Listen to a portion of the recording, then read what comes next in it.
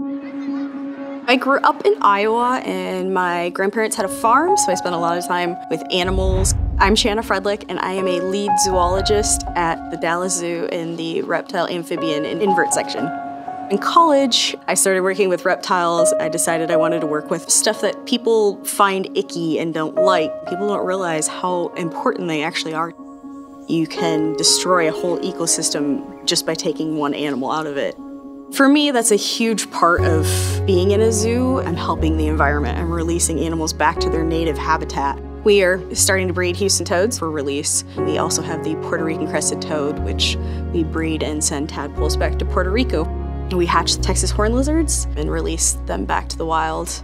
The reptile field, it's definitely changed a lot over my 15 years. There's been a lot more females added in a STEM career. So much learning. There's a little bit of everything being a zookeeper. You're kind of a jack of all trades. I do math work, I build things. We're putting information in on animal records and healthcare. It's amazing to me to be able to do something good for our environment. We're actually putting animals back where they belong.